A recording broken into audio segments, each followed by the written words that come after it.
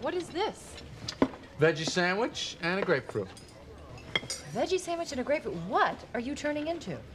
A healthy person. Ow! Ow! You squirted me. Oh, sorry. Boy, that stings. George, have you seen Morgan? No. He's been coming in later and later. Is there something wrong?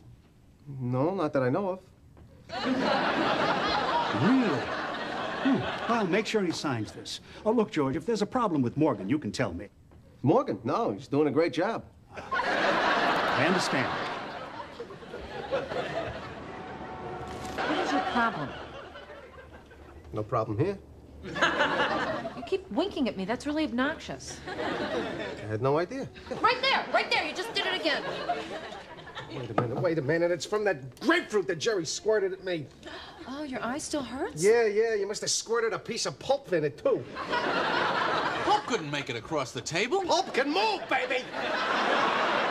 Why can't you eat a real breakfast? Hey, I eat healthy. If I have to take out an eye, that's the breaks. Wait a minute. I must have been winking down at the office. That's why Mr. Wilhelm was acting so mysterioso.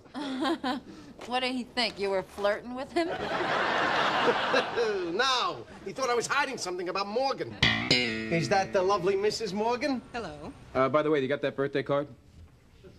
Birthday card? Mr. Steinbrenner's birthday card. Wilhelm said you'd have it for me to sign. Oh, yeah, whoa, I have that for you right after lunch. Fine, I'll be back after my massage. Of course, your massage. Enjoy your massage.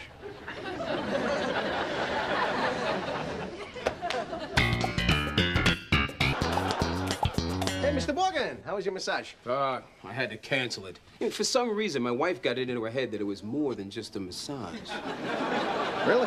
Yeah, anyway, we got into this big fight at lunch. Looks like tonight I'll be sleeping on the couch. Hey, listen, don't oversleep. You can't afford to be late again. I know. Somebody around here has been giving Wilhelm the impression that I've been slacking off.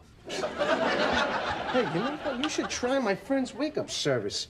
She swears by this thing, huh? Costanza, you may be my only friend around here. Have you seen Morgan? He's not here? No, he's late again. That's impossible. I got him a wake-up service. Now, look, George, you don't have to cover for him anymore. He's going to be gone soon, and I'm going to recommend you for his job. Gone?